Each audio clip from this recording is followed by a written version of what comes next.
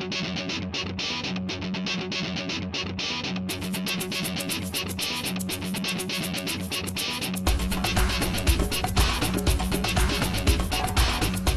there, I'm Pastor Evangelist Frankie Harris with the Voice Truth Ministries broadcast.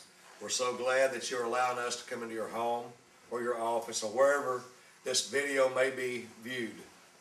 We understand that we're reaching around the world, and we're inviting you to ask us any question you have about God and life, and we'll give you an answer directly out of the Bible. One of our precious partners in ministry has asked me a question, and the question is, Brother Harris, if the Jews are God's chosen people, do they have to be saved now? Or are they all automatically saved? Well, you know, that's a very good question, and I want to answer that, and I also want to include some information that people need to know about God and the Jewish people. The Jewish people are the chosen people of God. And in the Bible, when that's referenced, what that means simply is this, that God made a covenant with our father Abraham. And God promised Abraham that he would make of him a great nation and that he would be the father of many nations. And of course, the prophecy that God gave to Father Abraham back there in the book of Genesis chapter 11 was twofold. God made a covenant with Abraham that he would be a father of a messianic nation or kingdom. And probably that's a better term, speaking of Israel, a kingdom. And also God was giving Abraham confirmation of the same prophecy that he gave to Adam and Eve, that from their seed a Messiah would come to save the world. And I know that there's a lot of confusion, and a lot of people out here wants to muddy the water on the issue.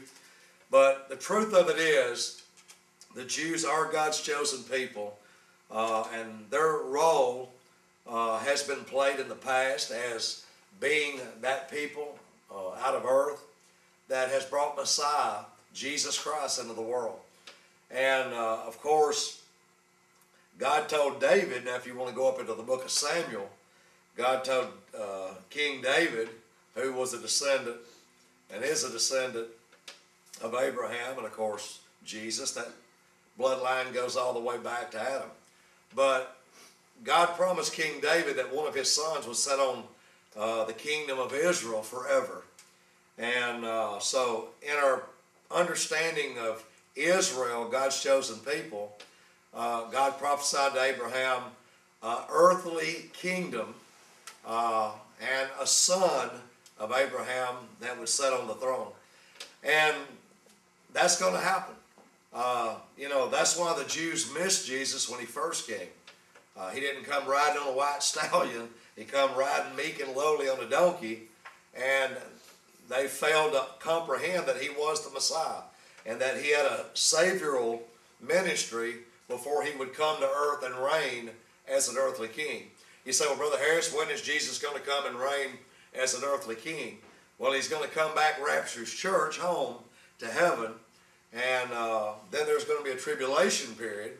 And at the end of the 7th tribulation period, Jesus is going to come back on a white stallion with all the raptured saints, and he's going to take control of this earth, and Jesus will literally sit on a throne in Israel, yes, the one on the news, and he will reign and rule over this earth, and the born-again church will rule with him for 1,000 years. Now, since we've got the physical kingdom out of the way, let's talk a little bit more about the spiritual kingdom that will reign forever with him.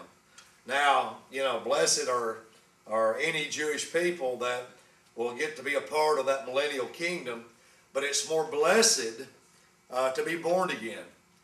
Jewish people don't have an edge over a Gentile when it comes to the new birth.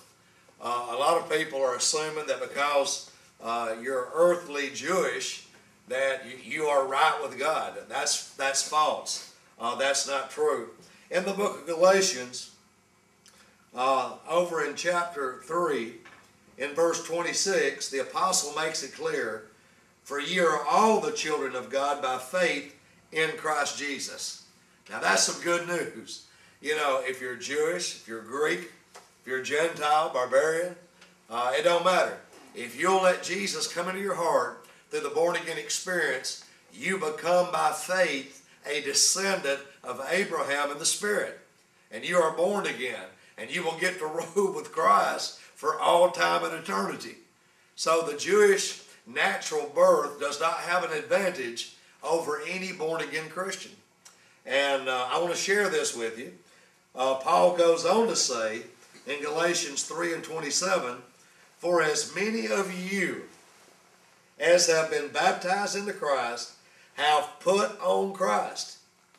There is neither Jew, there it is, there is neither Jew nor Greek, there is neither bond nor free, there is neither male nor female, for ye are all one in Christ Jesus. And you say, well, Brother Harris, that don't say what you said. Yeah, it does. Listen to the next verse.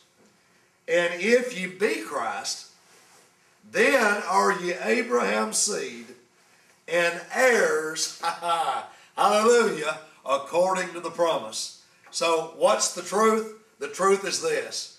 If you're Jewish, we love you. We thank you for what you've done for the world and bringing Messiah into planet Earth. If you're a Jewish person, we love you, but you're a sinner and you need to be saved.